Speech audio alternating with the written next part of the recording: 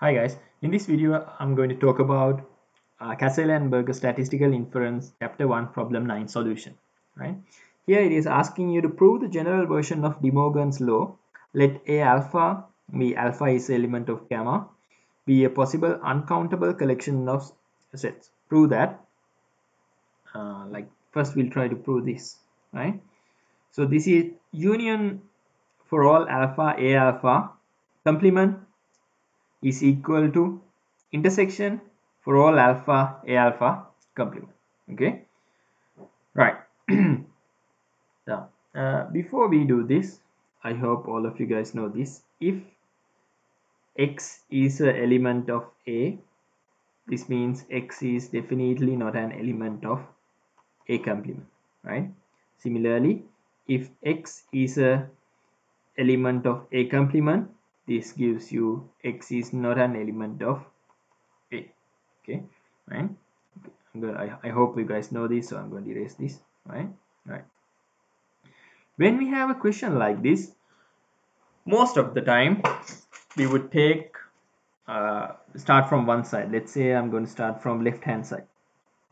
Okay, and I'm going to say let X be an element of this whole thing, union of alpha, union for all alpha A alpha complement, right?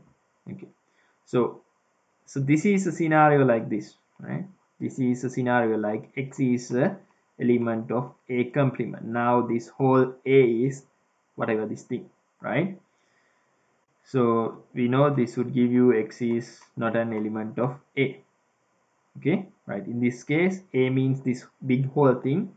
So this gives you X is not an element of union for all alpha A alpha. Okay, right. Now, if X is not an element of union of all these A alphas, right? That means maybe A alpha 1, alpha 1, A alpha 2, like it's X is not an element of any of these things. So that means you can definitely say X is not an element of A alpha for all. For all, this is symbol for all alpha is an element of gamma. Okay, right? I hope it's clear. Why? Because it's not an element of the union. Okay, right? If it is not in the union, that means it's not anywhere, not in any of the sets. Okay, right now. So if X is not an element of A alpha, that means this is definitely an element of A alpha complement. Again, this is for all alpha is element of gamma. For all. Okay, right. Next. Now this gives you X is an element of A alpha complement, right? If it is an element of A alpha complement, that means if it is in 1 A alpha, if you take intersection of many things, that means this is an element of A alpha complement. That means if you take the intersection of all the A alpha components, this should be there. Why? Because X is an element of A alpha complement for all alpha. Okay, right? So this gives you, this has already given us the right hand side. This is the right hand side, right? Now I'll try to start from the right hand side and prove the same thing. Okay, right. Next. Right hand side, let's say let X be an element of intersection of alpha A alpha complement, right?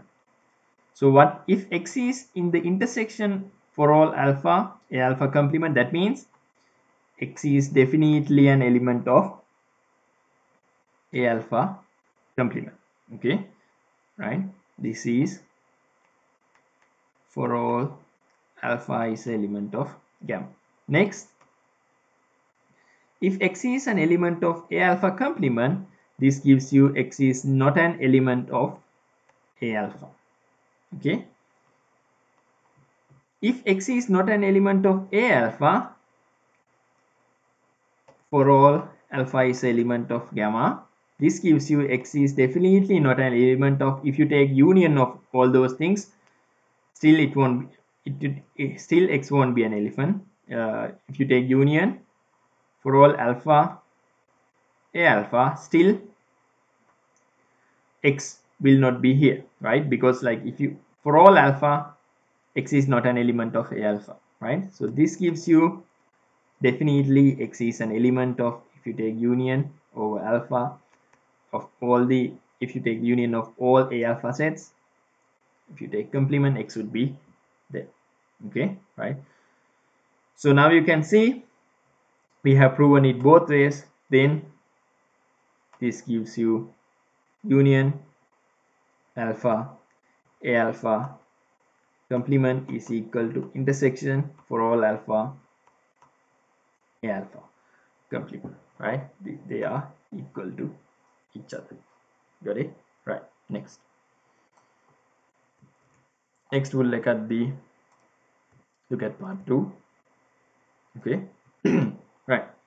Again, we'll start from the left hand side. Let's say let X be an element of intersection of alpha, intersection of, like, that means you are taking intersection over all alpha, right? Alpha, this is complement, right? This is not alpha, it is complement. I made a mistake. Right now, this is complement. This gives you, again, this is something like A. If X is an element of A complement, this gives you X is definitely not an element of A.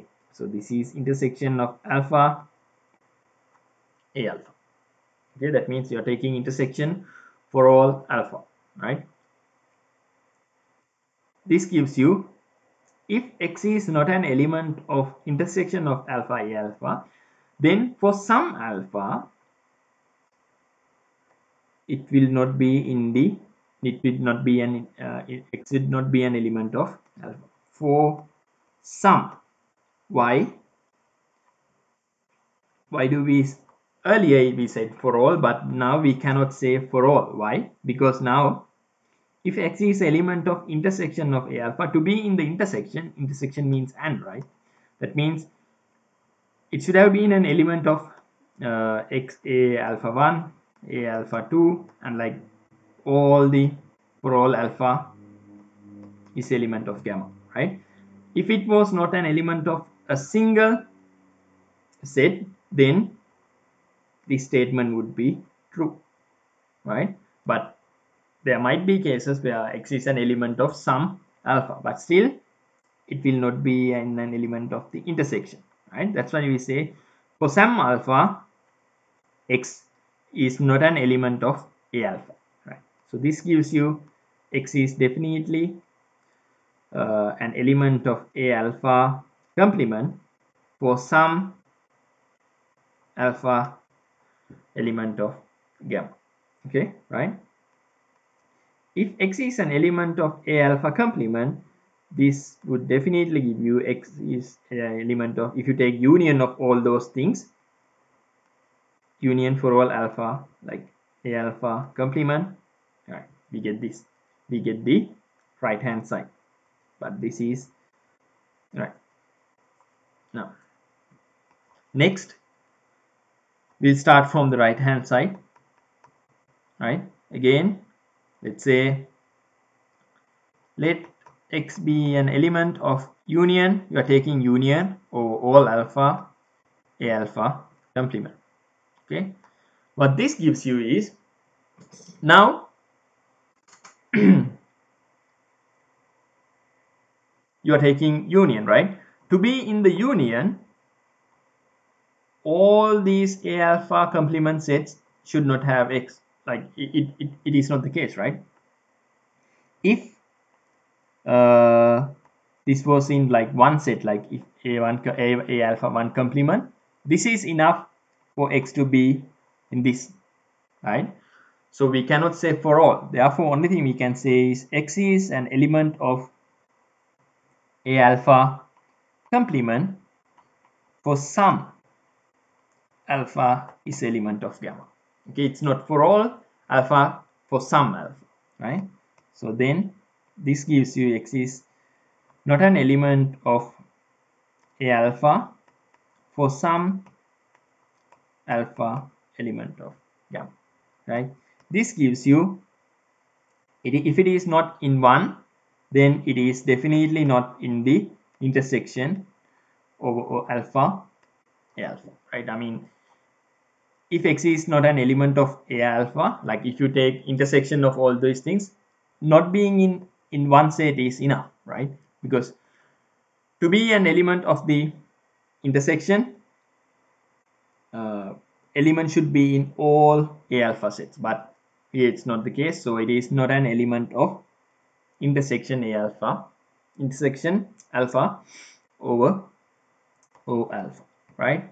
Then this gives you X is an element of complement of this set, right? Intersection taking over alpha complement. Okay, so now we have proven it both ways. So now you can clearly say that intersection for all alpha A alpha complement, if you take the complement of this intersection, it is equal to taking union over alpha for all O A alpha complement sets, right? Thank you guys.